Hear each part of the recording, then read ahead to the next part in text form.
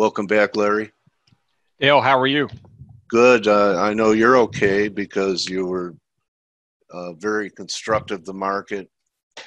The previous two times I've talked to you. So, and I know you use 50-day moving, and let's take a look and give you a victory lap from your last interview, Larry. If you know how to share the screen again, we could do that. That's the green share button. Let's see if I think I've got you here. Let's see. Yeah, you got it. Are you there? Got it. So we're looking Perfect. at Freeport. Okay. So tell us how you were. I talk about this, Larry, and I can tell just from having talked to you a few times that it's one thing to make a good forecast. That's just being an analyst, right? Right. And then you go another degree of difficulty, and that's to put on the trade or the position, because that's different, because now you have the emotion of risk, financial risk in the equation. And the toughest thing to do is, in my opinion, and for me, maybe that's why I think it's tough, because it's tough for me, is a great hold, is having the patience and the discipline to ride a move that you probably thought was, once in the last month or so with us making new highs, started to look stretched by any measurement. So nice hold, Larry. Thank you. Thank you. Now to get started, so let me start somewhere else then, because Freeport, so I've just started to move in myself to the cyclical. So the last time we spoke in June, I had started to put cyclicals on the buy list, and I had the metals and mining ETF, XME, which has Freeport and all of those basic materials and metal stocks. But I've still been pretty much positioned heavily more into tech. So Right. NVIDIA, Microsoft, things like that. But I started to rotate more into the industrials and the industrial metals. And that's where I think, from a risk reward perspective, I think probably the best potential reward versus risk is in the industrial metals. But if we just want to touch base, like you said, on a couple ideas. So NVIDIA is probably my NVIDIA and Square are my two top open positions in tech right now. And these, just talking about the 50-day moving average. So yeah. NVIDIA, I got into NVIDIA right here. I don't know if you can see on the chart. Yeah, the your middle cursor of, shows. Yeah, middle of April at 280. And this has just been a straight run. I don't even think it's closed below the 20-day moving average now that I take a look at it. So NVIDIA's been a very strong run. Square's been a super strong run. So this is my top open position right now. And what I've done with these stocks, so I have scaled out. So on Square and NVIDIA and Microsoft and these tech stocks, so I've scaled out of some of the positions, maybe 20 or 30% on the way up. But even if you look at Square, it hasn't had one close below the 20 days. So really what I'm looking at with these names, as long as, for my time perspective, as long as they stay over this 50-day moving average, then I'm just gonna let them go where they go. Okay. Yeah. So do you do anything with like notice on CNBC? She's not an analyst. She's an anchor, Kelly. I forgot Kelly's last name, but she's starting to do a feature of showing stocks how far above the 50-day moving average they are. And I think she's using it as, showing how, how strong and how things are priced, a lot of things priced for perfection, by being that much, whether it's 20%, 30% above the 50-day moving average. Are you getting any inklings that we're getting close to where the 50s on a lot of these issues could be tested? I don't look at that. I don't look at it, and I'll tell you why. What I found over the years is anytime I start to look at these statistics, like, what she's talking about, percent over the 50-day now, what it tended to do was it would make me hesitate on just trading the chart. So if I got a breakout signal, but then I look at something else and it says, well, stocks are, So I just don't look at that stuff. Here's what I do know. At the end, I'm going to be long at the top. I'm not going to get out at the top, and I'm going to give some back at the end. But by just waiting until it actually breaks down, I'm okay. Even if I give back, it could be 10 or 15 or 20%. But if I've got to give back, 10 to 20%, but I catch the 100% move here. So I will, at the end, I might scale some out along the way. But unless this just has a parabolic, just a giant gap higher where I take some more off the table. But, so I don't look at that too much. Let me ask you this then. What's your sell discipline? Is it closing under the 20? Or do you have to wait for it to close? And I'm just assuming that if we start taking out the 50, you don't want to be long. Right. In these longer term positions, basically I've got my stops underneath the rising 50-day moving average. So if they start to test down there, then I'll be out. Okay. Now in the shorter term positions, and I don't have too many shorter term positions right now. In a choppy market, I'll tend to take some shorter term, swing trades, primarily in ETFs, and then my stops are a lot tighter. But when we get into a market like this where it's a pretty strong trend, then I don't want to over trade it, and then I'll run the stops a little bit wider. Okay. All right. So it sounded like you're making a switch from growth to value. Is that what I was hearing with the industrials?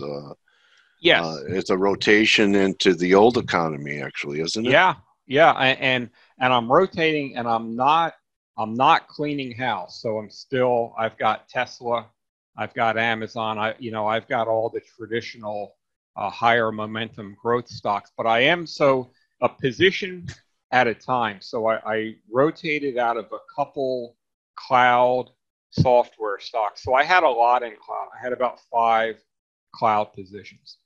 So I rotated out of a couple of those, and I've moved into Alcoa. So Alcoa is a position that I just took this week. And this is a pretty clean chart. If you take a look at Alcoa, it's got a nice intermediate term uptrend, cleared the 200-day moving average, but it had a consolidate down here, consolidation, breakout, consolidate, breakout. So over the 200-day moving average, this is, for me, so that's when you got long.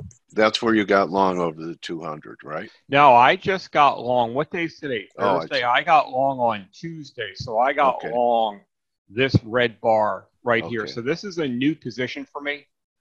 Yeah. Caterpillar is an industrial that I've got. So I took Caterpillar. I just want to take it back so we have a teaching moment here. Can you go back to that chart?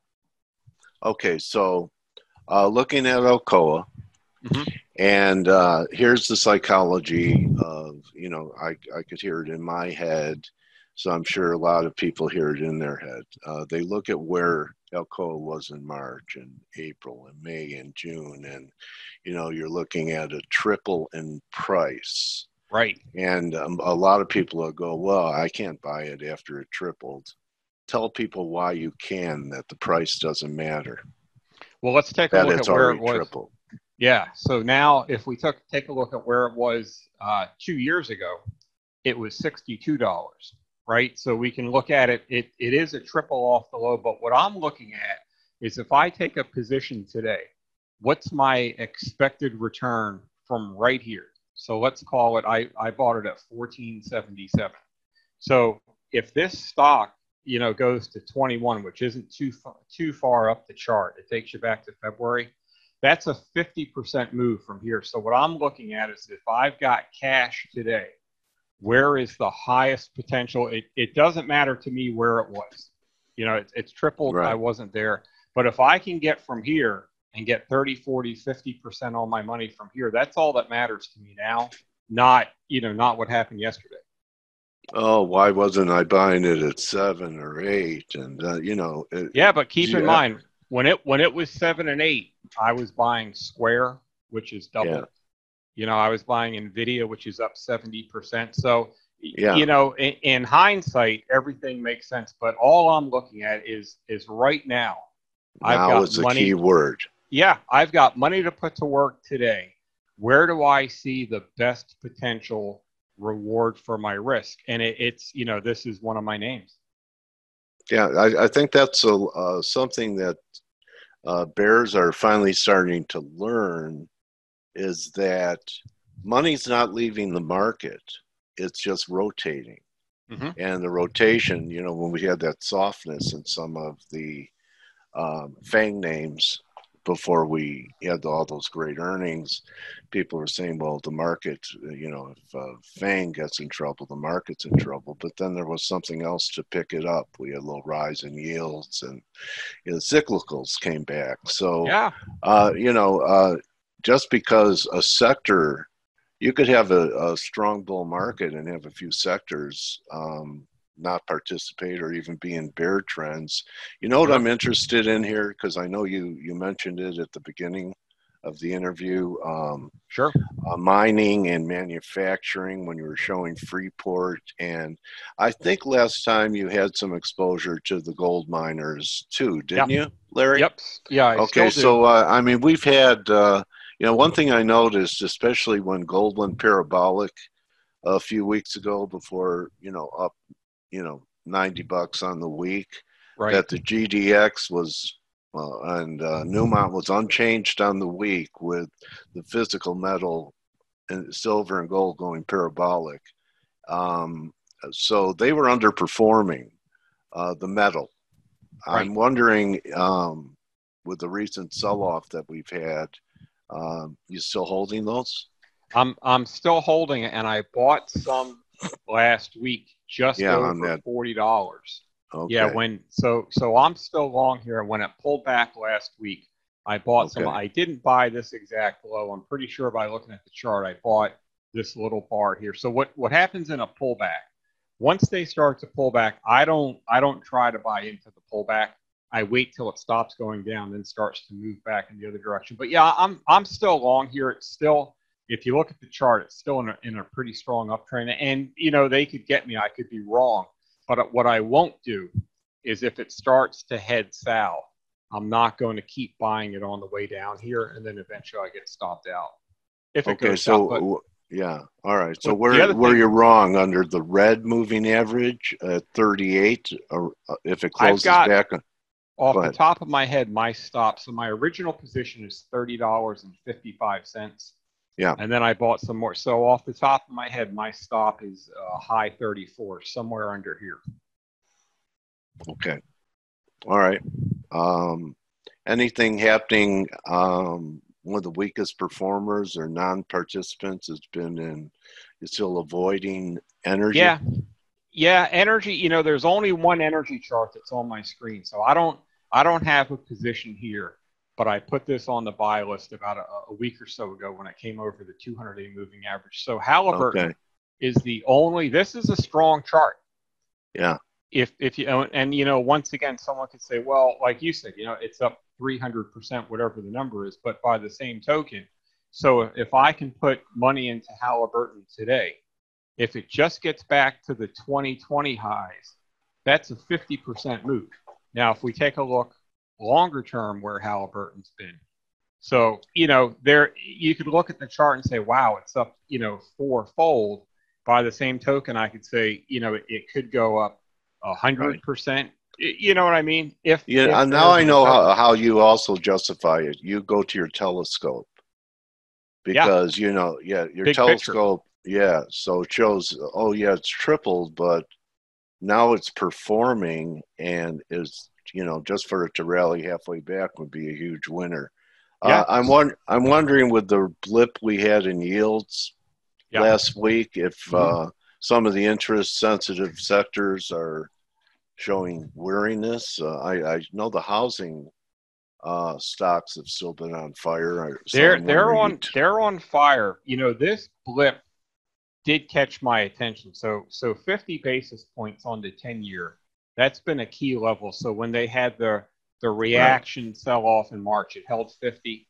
And this blip did catch my attention because it made the dollar spike, and it took gold and silver down with it. But it's starting to come back in the range. But where I'm really focused, it's like a barbell.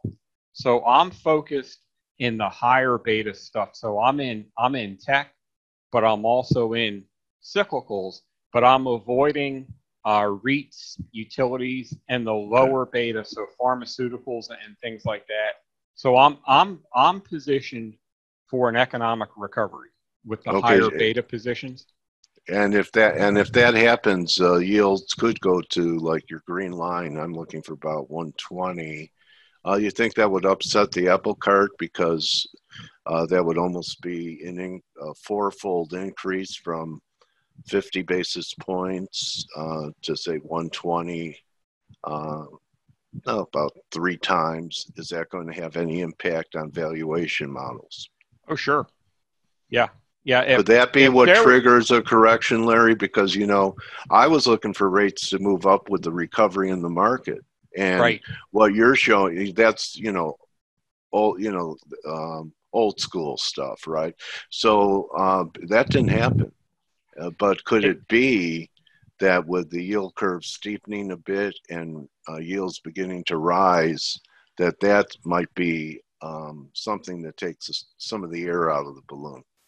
I think that would be the most likely scenario. So I think interest, other than a major healthcare setback, any sharp move in interest rates or a reversal in the U.S. dollar would definitely have some type of a spillover effect into the other markets.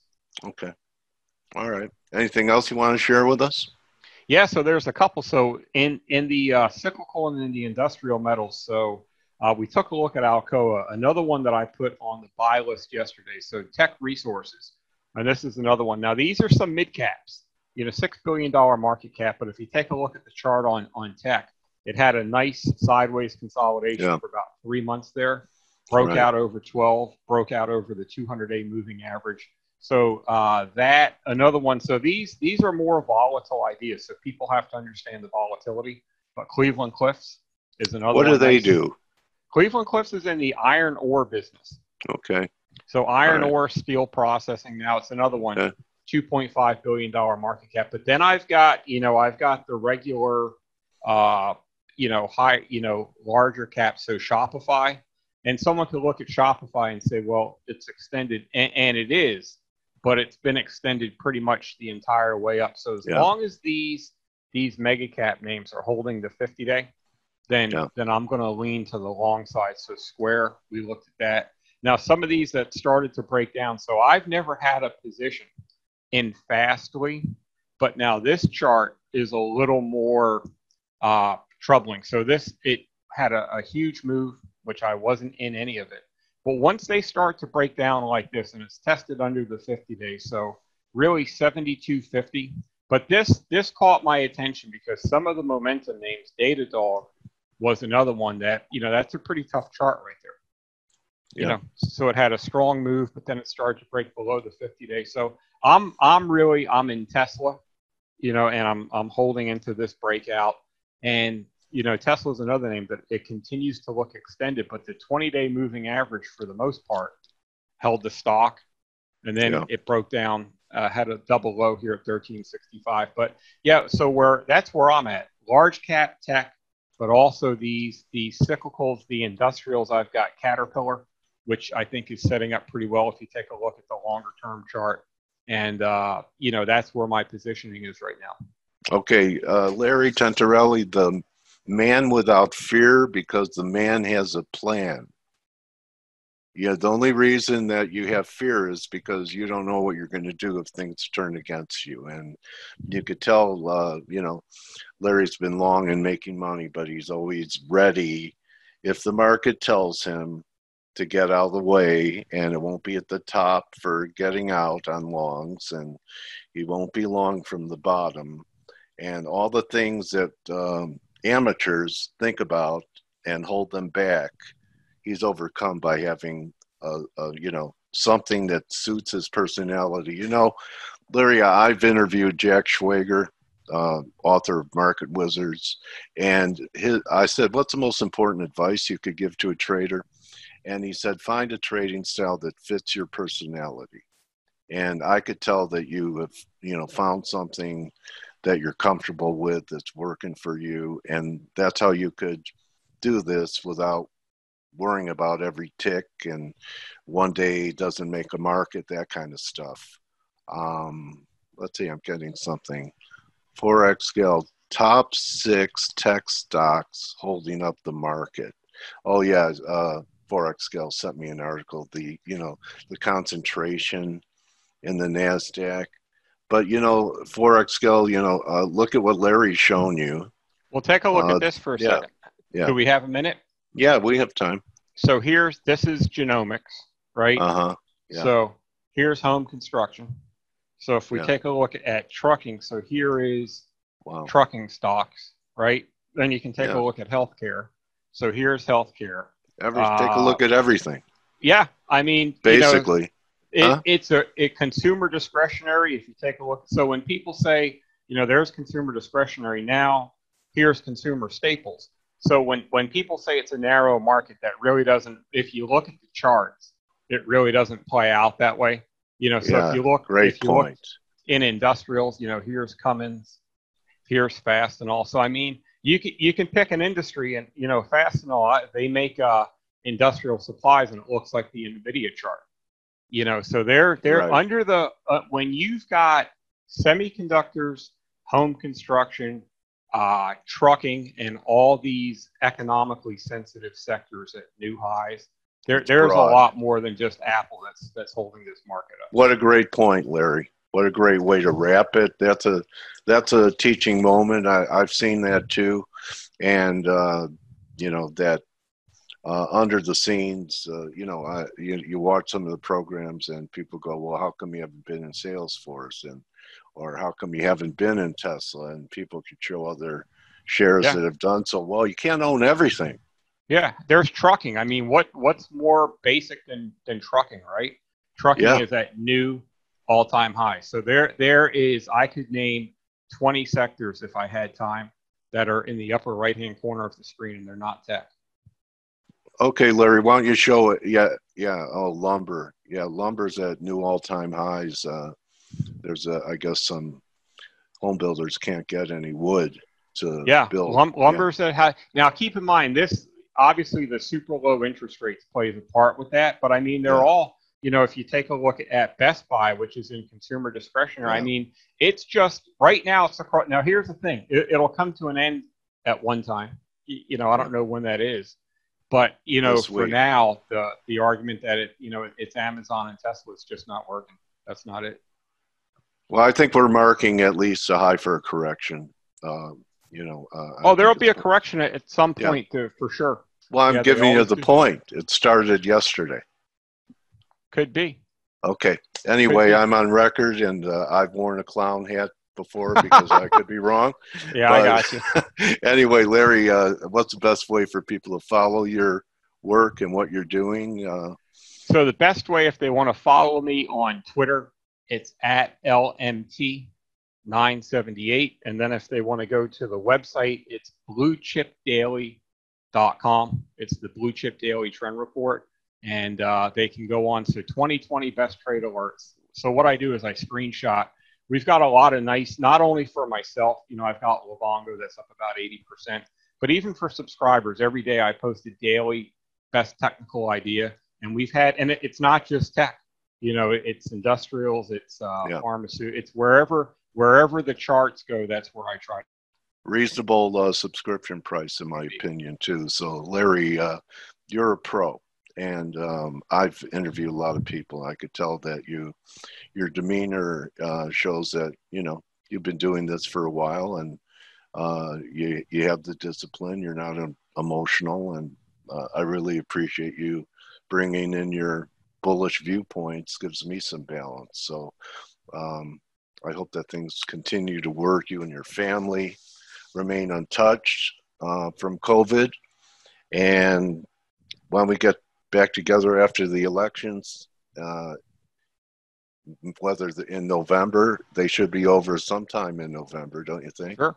Yeah. I mean, this is the first time we've ever going to see a contested election if the incumbent loses, because he's already saying that there's no way he could lose unless it's fixed. So it's going to be a possible constitutional crisis here. I'm interested in how the market's going to react when America can't have a smooth, peaceful transition of power. I'm a little concerned about that. And the one thing that you said, I go into every day. So the VIX is still at 22, which is historically high. There still is, obviously, the healthcare crisis is going on, and we're going into an election. So even though I'm long all these, higher beta names, I do know that at any point the market can start to turn down. So I always have my eye on the exit signal because I know that nothing goes on forever. So I want to stay long as long as the trend is working. But yeah, I mean, volatility could pick up for, any reason. Yeah. And that's a falling wedge. It's kind of a bullish formation. The one comment I have on this fixed chart is the market has made new highs, but the gap that we left on the VIX has not been filled. It's at 18. And that's Right. kind of constructive. I would have thought with the market at new highs, we would have filled that gap. So I like the look of the VIX chart right here.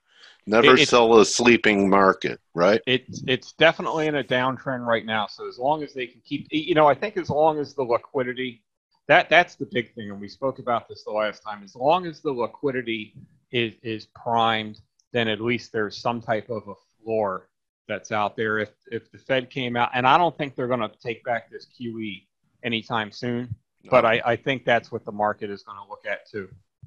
Okay, Larry. Well, thank you for coming in and showing your views and where you have skin in the game on all these different issues and edifying the F.A.C.E community. I appreciate it. Dale, I always appreciate you having me on. Thank you very much. Okay, we'll get together in November, okay? Excellent. Sounds good. I'll send you a DM. All right, everyone, that's a wrap. Good hunting the rest of the day.